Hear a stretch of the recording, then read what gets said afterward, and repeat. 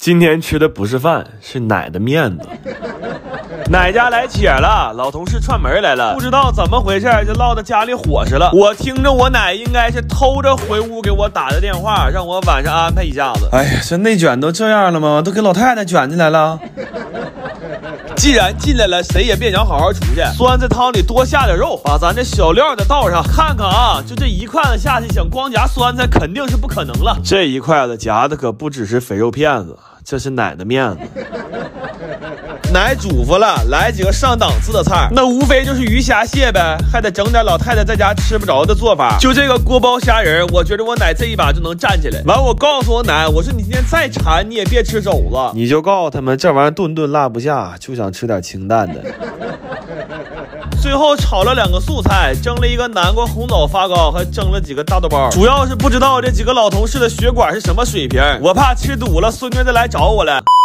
来吧，吃香香了，葱姜蟹、胡丝、豆包、锅虾、夹豆、溜鱼、排骨、南发、酸白、黄蹄儿、大肘，这就给奶打包送去了。这种场合呢，我们也上不去桌，就一样留了一口。晚上奶来电话说吃的都贼高兴，完了用袋儿的、用盒的、用裤兜的，虎虎往家打包啊。奶说下回来人咱还这么办。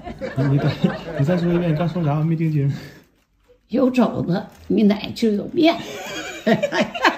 奶想吃沙琪玛，完了跟我爷上超市了。你说现在出这玩意儿没他妈一个正经味儿的，全是什么芝士的、蛋黄的，就是没有原味的。我爷说凑合一口行不行啊，掌柜的？我奶说那肯定不行啊，宁缺毋滥，你不懂啊。蒸了几个你们爱的我的这个奥尔良鸡腿包，剩点圆葱也放了，但奶说照那个大肉粒包子还是差了一丢丢。然后做了个蒜香鸡翅，炒了个松仁玉米。这个松仁玉米啊，是有卖扒好的松子的，我他妈不知道，我安排我弟刻到早晨4点。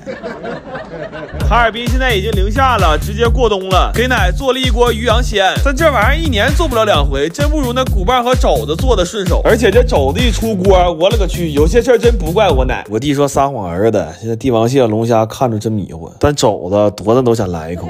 来吧，吃香香了，蘑肉、山马、蒜翅、牛螺、大骨、酱豆、奥包、松玉、煎肘、清炒、鱼羊。这天太冷了，给我弟整没招了，给棉被掏出来了，捂着半天，最后带着贝宝弟、地宝弟的队形走的。好在还没凉，我奶先干了一碗饭，然后要跟我爷分一个包子。奶分包这手法绝对有说法。我爷吃上之后问我说：“你这洋葱馅包挺有味儿啊。”